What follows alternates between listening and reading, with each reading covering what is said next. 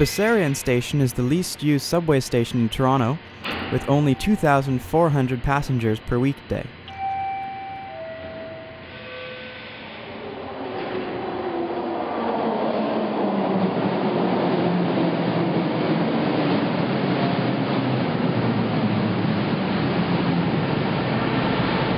And Ellesmere Station is the least used rapid transit station of any type, with only 1,400 passengers per weekday.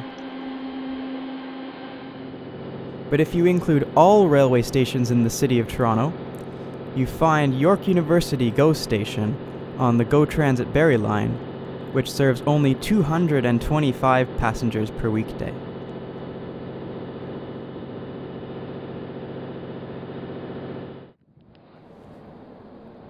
Despite its name, York University GO Station is not in York University, or even next to it.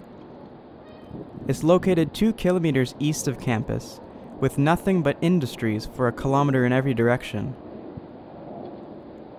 On weekdays, the university runs a shuttle bus between the station and York University bus terminal, which actually is located in York University.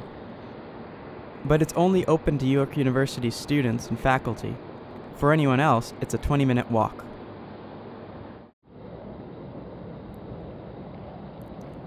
There's not much to York University Station.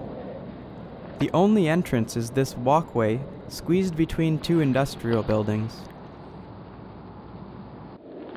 The walkway takes you directly onto the single platform. It has some shelters, but not much else.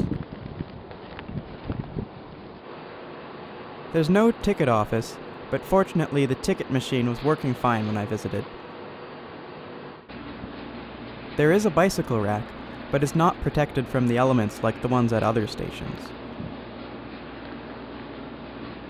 Since the Barrie line doesn't have any express trains, York University Station gets a lot more service than you'd expect in such an isolated location.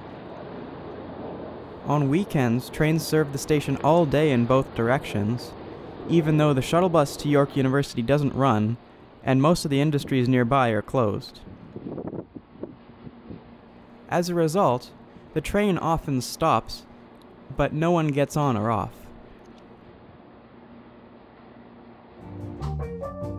The station's days are numbered, because at the end of 2017, Downsview Park GO Station will open, which is connected to the Line 1 subway extension to York University and beyond. Since the new subway line will take about the same time as the current shuttle bus, it wouldn't make sense to keep both stations operating.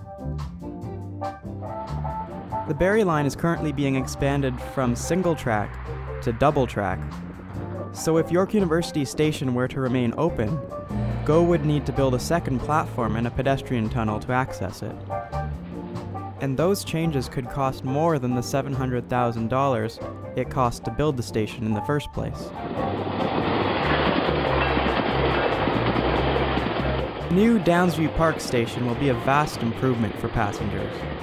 It's a proper train station with a passenger drop-off area, an indoor waiting area with a ticket office, and a direct connection to subway services, and most importantly, a pedestrian tunnel to a second platform.